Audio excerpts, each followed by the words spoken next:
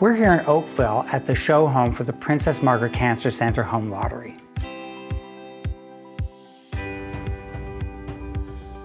We're here on the main floor, and you enter the foyer through a door which is to the left of the courtyard, so the door doesn't face the street, and it's a very bright space. We're surrounded by French doors and a vaulted ceiling. Now what we've done is panel that area, and we've mixed stone and wood on the floor, and the wood is the consistent part that runs through the main floor.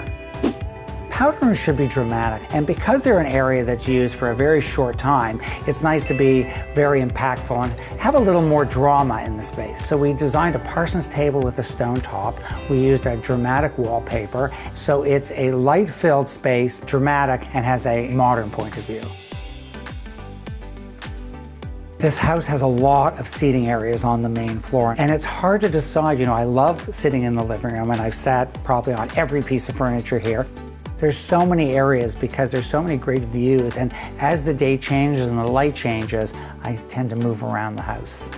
Now when you come from the foyer, the first thing you notice is this large living room, and we've broken it up into 3 groups. We have these chaise sort of love seats at one end, the sofa with the chairs at the other, and a library table in the center. And the reason I chose this table in the center because we didn't do a library in the house. So this is a really universal piece of furniture. You can use it for a party, as a bar or a buffet table. You can use it to work on because the space is so bright, or just as a focal point to put beautiful artifacts and books on.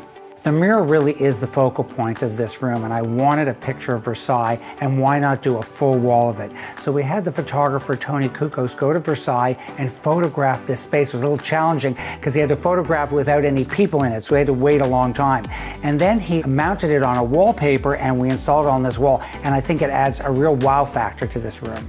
Between the living room and the dining room is a hallway, and what we did was we put a 2-sided fireplace so you can see it from the living room and from the dining room. The dining room has paneling, but in a very modern way. It's a dark macassar paneling, and it has green wallpaper. It has the look of silk, but it's a vinyl, so if people touch it or rub against it, it's going to wear well.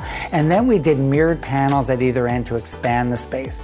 We did built-in, so the room could be used as a library, but we used it as a dining room. And we mounted art on the top shelf and then displayed books and teapots throughout. The paneling is modern, so we use a modern dining room table in mahogany and brass, and then gray chairs, which are neutral, which go throughout the space. Now, because we have gray in the living room and gray in the dining room, we thought we'd do a gray-blue for the kitchen cabinets, and we were seeing a lot of white cabinetry and a lot of white kitchens. We took a break from the white kitchen and did this deep blue kitchen. Now, we did the upper cabinets by the oven and the tall pantry cabinets in glass and painted them black, and I wanted to almost look like metal. We used the stone countertop and backsplash to go all the way up, and we didn't do backs on the upper cabinets so you could see the stone throughout. When you're doing glass upper cabinets, you want to make it a focal point of the area. So again, the stone back on it, and then the mixture of everyday dishes and some brass accessories. You know, I love open shelving in a kitchen. Not everyone loves open shelving in the kitchen, so this is that hybrid of having glass cabinets so you can see the dishes, but it isn't completely open. This American standard faucet is unbelievable. You set the temperature, and then you can establish how much water you need. Here's 1 cup, and you just press that button, and there it is, 1 cup of water pre-measured for you. I love having a beverage center. So we have all the Breville appliances there, and this is a great area for a beverage center because it's out of the working area. Then we have a bay window for a banquette and table and chairs that really have a great view of the backyard.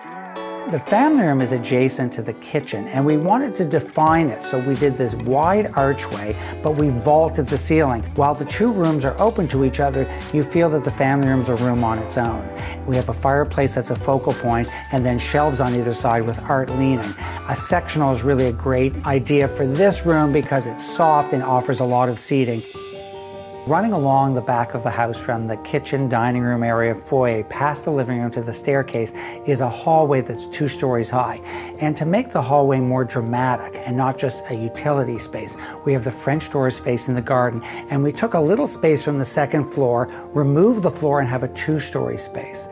To connect the hallway to the living room from a color standpoint, we use the same color but these rich velvet drapes, and that happens to be the same velvet that's on the chairs in the living room. And then in front of the windows, we did lucite planters with orchids in them. And that stops people from trying to open those doors, which we want to really focus on the center doors to go out, but it really adds a softness to the space.